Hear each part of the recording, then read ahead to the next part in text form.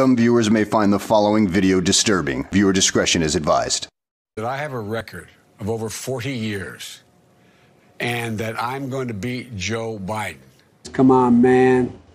Come on. But I'm going to shut down the virus. Come on, man.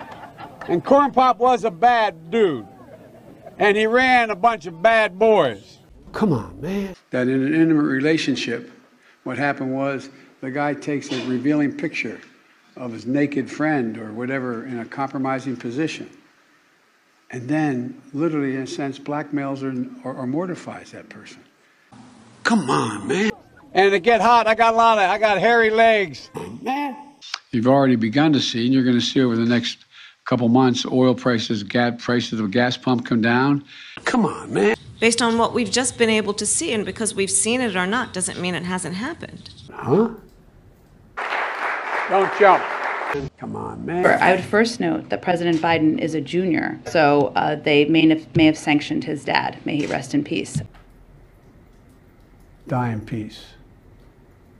Hunter Biden's laptop are Russian disinformation. I think it's broadly known and widely known, Peter, that there was a broad range of Russian disinformation back in 2020. Whoa.